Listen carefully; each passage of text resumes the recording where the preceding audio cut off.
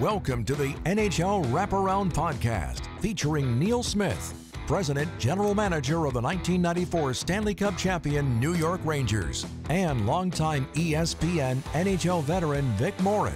Together, they share no-nonsense opinions on news and issues around the National Hockey League. Whether you're a casual or diehard fan, each episode of NHL Wraparound will leave you more informed. Now, here's your hosts, Neil and Vic. Macklin Celebrini was the first overall pick at the recent NHL draft in Vegas, going to the San Jose Sharks, and perhaps at some point downwind, he will be like Alex Barkov and Connor McDavid, playing in Game 7 of the Stanley Cup Final, because Game 7 has a magic attached to it like nothing in sport. In order to prevail, teamwork is essential to achieving success. At the Game 7 group, transforming individuals into cohesive teams is the core philosophy in their team-building approach. Their belief is every team has potential to achieve extraordinary results. Game 7 Group offers various services to help teams accomplish their goals through specific team-building events, coaching, and speaking engagements. These services are aimed at improving team dynamics, productivity, and overall performance. Face it, we all want to be able to succeed in the big moment. Check out the Game 7 Group website at game7group.com/NHL Wraparound to learn more. Right now, a special incentive offer awaits our podcast listeners. Take your team to the next step. The Game 7 Group will get you there.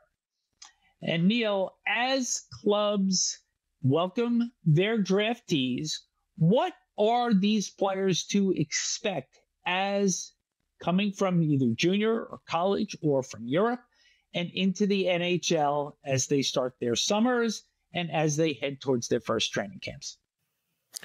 Well, quite often the teams will have development camps almost immediately after the draft, and within a week or so after the draft. And they'll bring the young players in their organization into a location and have on-ice evaluations and have off-ice evaluations. And I would think at that time, that's when the players would get a nutritional program, an exercise and program for cardiovascular and strength. And I think they would just give them an indication of what's to come and what the team expects out of them. And when they come to training camp, if they come to training camp, because some will go back to college and not go to training camp, when they get tested, you'll see some results based upon how much hard work you did in the off season.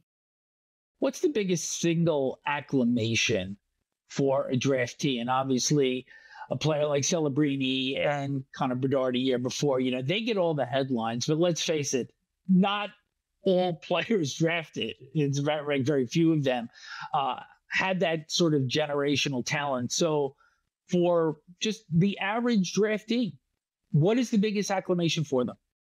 I think it's going into adult life. They've either been in junior in a billet, probably with another player, maybe getting their meals cooked for them by a family.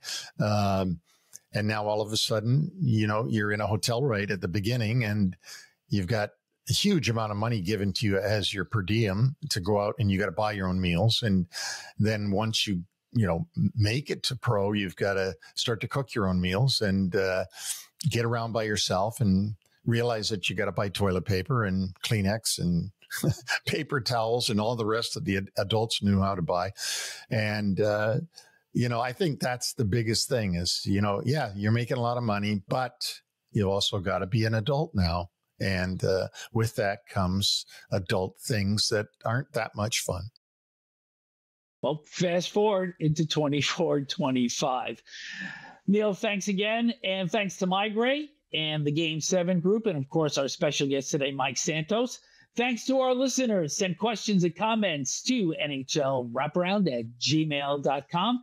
And don't forget our website, NHLWraparound.com. All of our episodes available both on audio and video platforms. And just a reminder, all summer, we will continue to do shows and we'll be obviously focusing on the year ahead, and we'll have opinions on all 32 teams well in advance of training camp.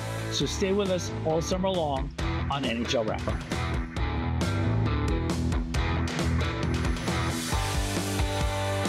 Thanks for joining us on the NHL Wraparound podcast. Don't forget to subscribe to stay up to date on all the NHL action.